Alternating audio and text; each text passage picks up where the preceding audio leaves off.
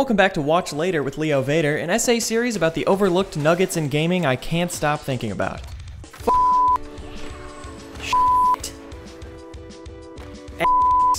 These are just a few of the things I've been saying while playing Tony Hawk's Pro Skater 1+2. It's been a bit of a journey getting my feet back under me after so many years away from the series, but the truth is the game isn't that hard. Maybe the competitions will give you trouble if you have difficulty landing big combos, but the individual levels of Tony Hawk's Pro Skater 1 and 2 can be completed completely at your own pace. But there's a mode in this re-released package called Speed Run, which injects challenge like I've never felt in a Tony Hawk game. The way it works is instead of a 2-minute timer counting down, the timer counts up until you've done every goal on the level. So it's all the same goals as before, but suddenly all that matters is completing them as fast as possible. There are par challenges of around 2 minutes, hard par challenges of around 90 seconds, and of course, leaderboards to try and climb. I'm not saying this lightly.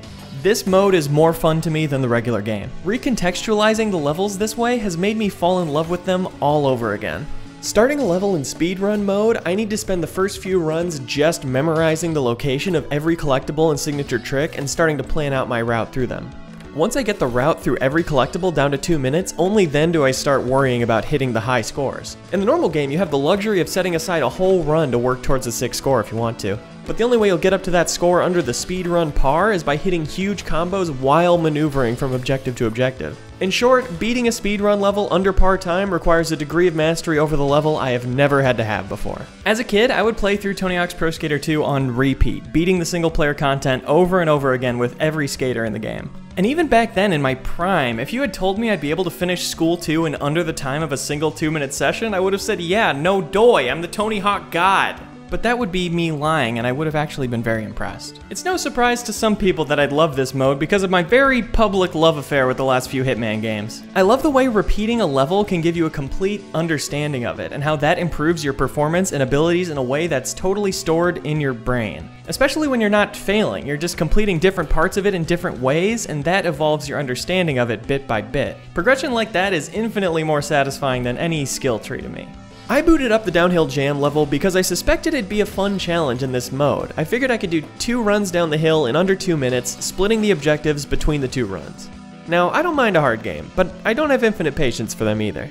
I'll give a Dark Souls boss a solid 3 tries before I start trying to find the refund option on Steam. But I played Downhill Jam for nearly an hour straight before I got it down to my goal time. It was frustrating as hell. There are some insanely precise jumps on that level. That 4th valve requires not only an exact angle, but an exact jump height and an exact speed so you don't overshoot it or undershoot it. In a standard run, I could start at the end of the ramp and slowly tiptoe back up to the top.